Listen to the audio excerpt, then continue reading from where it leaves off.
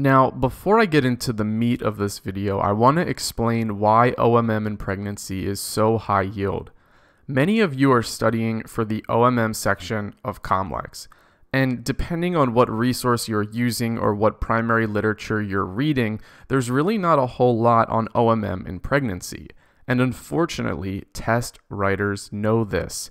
So they can ask you questions about OMM in pregnancy with the understanding that you may have never encountered this information before.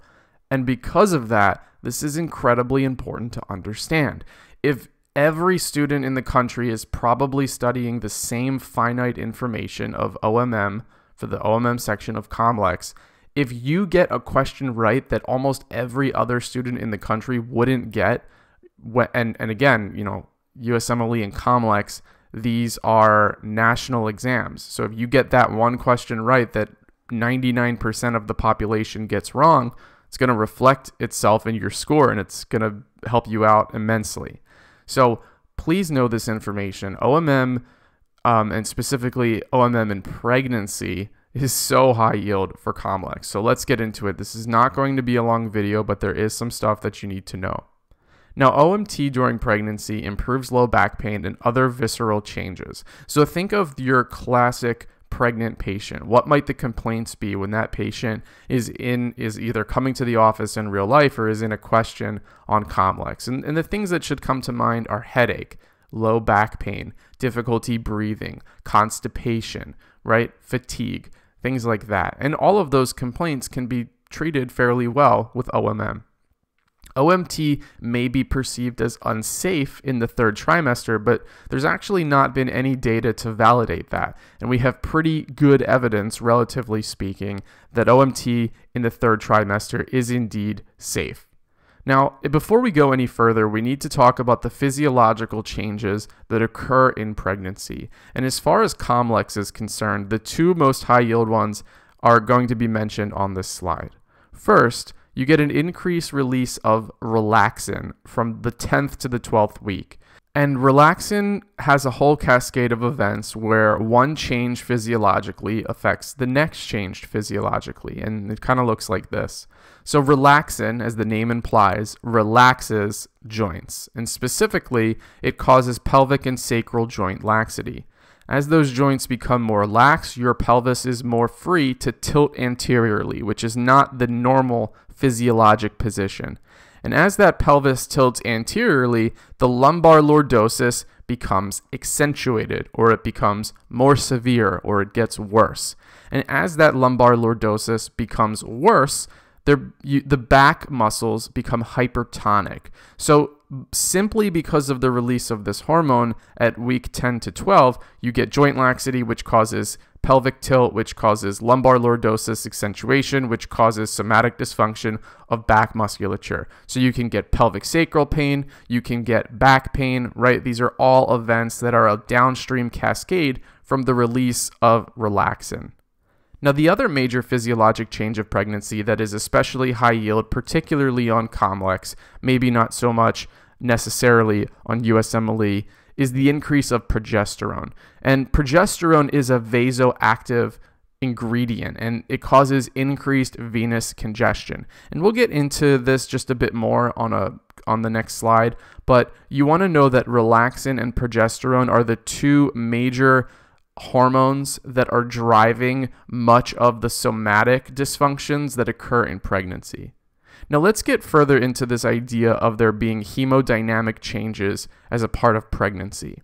What do you expect to see in your pregnant patient? Well, you're going to see increased cardiac output, you're going to see increased sodium retention, you're going to see increased water retention, you're going to see expanding total blood volumes, and reduced systemic vascular resistance, or SVR.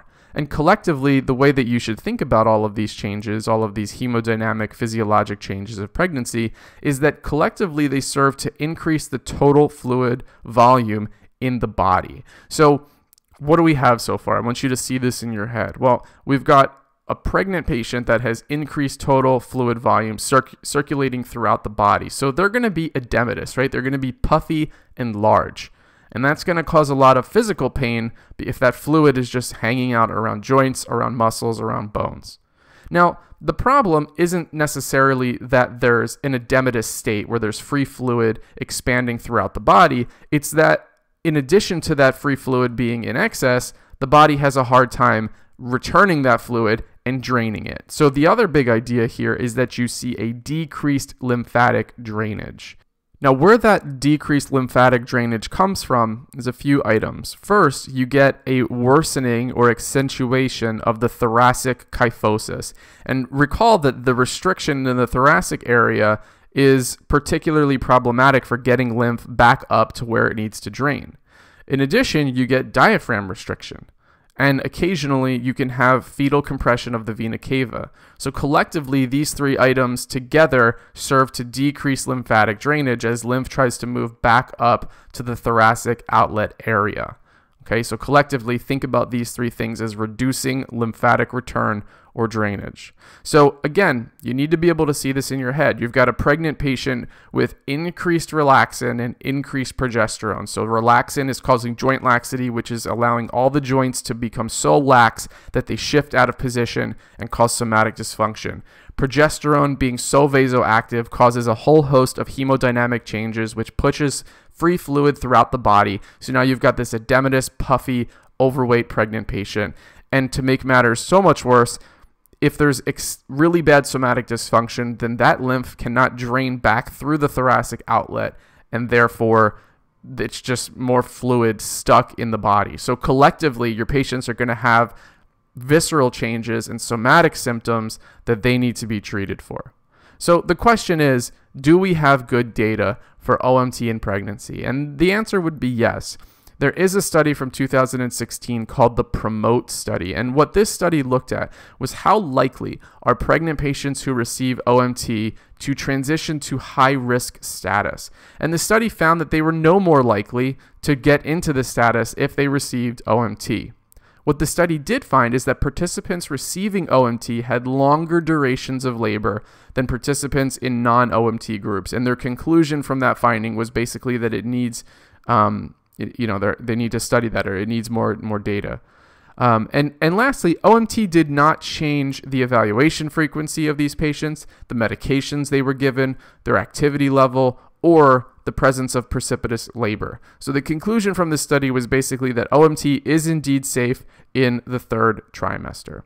So that's really it for this lesson. The bottom line is that physiologic changes of pregnancy are particularly problematic, especially due to relaxin and progesterone. But we have data that says that OMT in pregnancy is safe, and if you're going to use OMT, you're going to direct it towards the symptom that the patient is experiencing. So what I mean by that is if you get a COMLEX question and the chief complaint is a pregnant patient with a headache, you treat them just like any other patient because, again, OMT is safe in pregnancy. So you might do something like suboccipital release. If you get a pregnant patient and their chief complaint is low back pain, you treat their low back pain just like you would treat any other patient. Okay, so the actual technique that you pick will be consistent with the technique that you would pick in a normal patient for the most part. So we don't really need to go over that. The bottom line here is remember the physiologic changes, remember relaxin and progesterone. Those are very, very high yield. And I would know the PROMOTE study. I think you're going to see that more and more on COMLEX as we get more data and more primary literature supporting the use of OMT because that's the direction that these tests are moving.